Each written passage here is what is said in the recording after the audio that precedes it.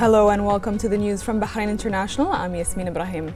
His Majesty King Hamad bin Isa Al Khalifa participated in a tripartite summit with His Majesty King Abdullah II Ibn Al Hussein of Jordan and the President of Egypt Abdel Fattah al-Sisi, which was held in Sharm el-Sheikh. The summit discussed the aspects of the close brotherly relations and constructive bilateral cooperation and joint coordination towards various issues of common concern, in addition to the latest developments on the regional and international levels, as well as the challenges facing the region.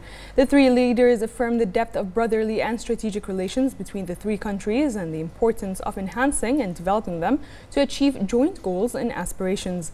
They welcomed the anticipated summit, which will be hosted by the Kingdom of Saudi Arabia, between the leaders of the GCC, Jordan, Egypt, and the Prime Minister of Iraq, with the US President Joe Biden. The leaders affirmed the importance of continuing coordination and consultation on all current issues and developments to enhance efforts to protect Arab national security and serve joint Arab action, Arab interests, and the people of the region. They also affirmed the support for all efforts aimed at fighting terrorism and maintaining security and stability.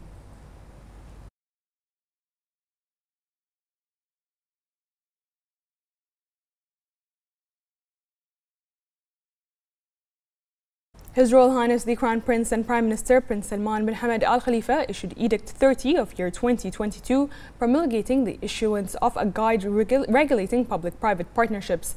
Article 1, the provisions of the guide regulating public-private partnerships accompanying this edict shall be enforced.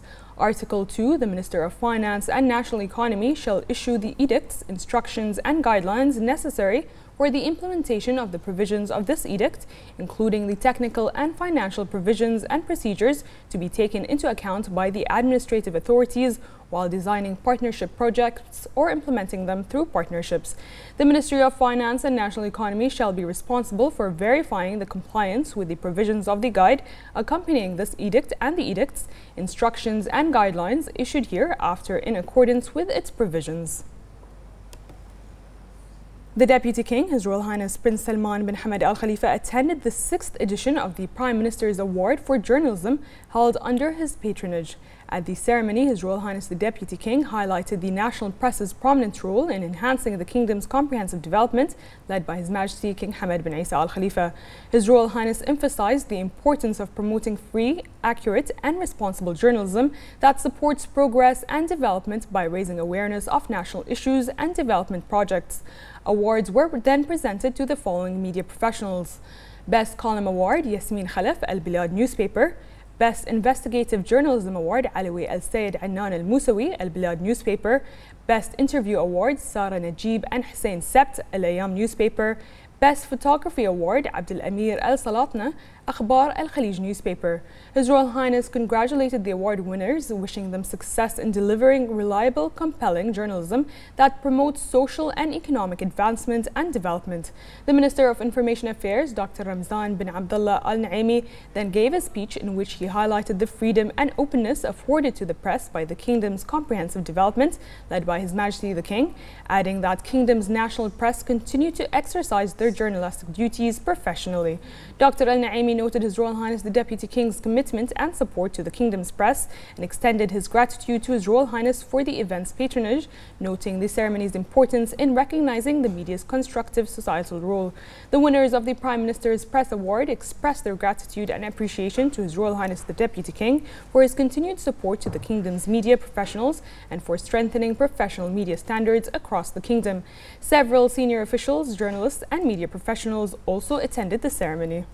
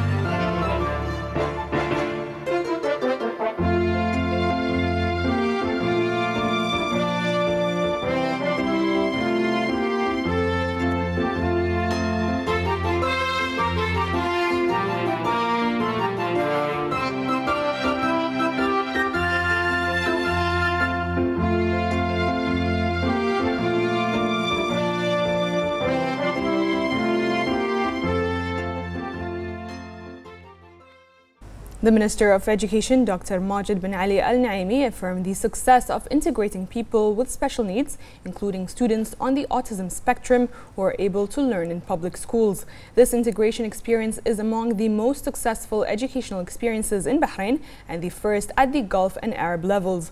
The Ministry of Education's view of early intervention in providing integration seats for these students coincided with its strategic plan in providing all possibilities for the success of the experiment, including qualified educational cadres, special classes designed according to international standards, and appropriate advanced educational programs.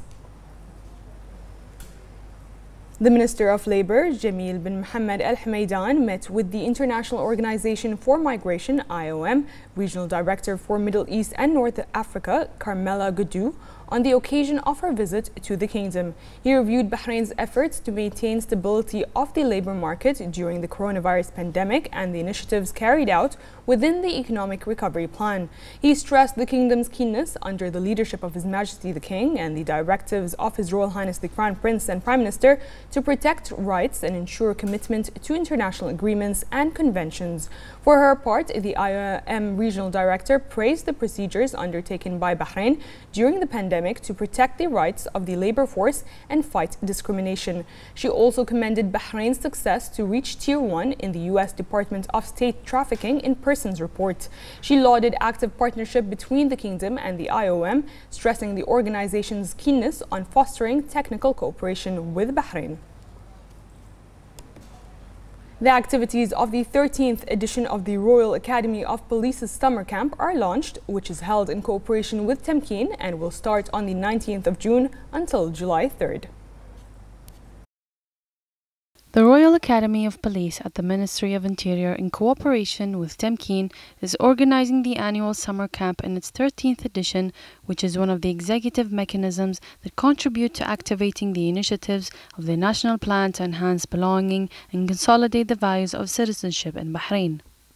The main purpose of the summer camp is developing the mental and physical capabilities and harnessing the energies of the youth to bring positive impact to themselves and their community.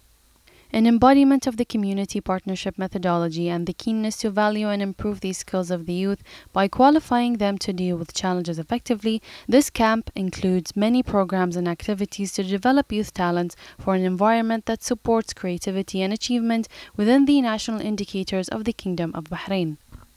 The Royal Academy of Police's annual summer camp is considered one of the executive mechanisms for optimal investment of youth energies and the formation of a generation with a constructive personality in our society to support the spirit of loyalty and national belonging.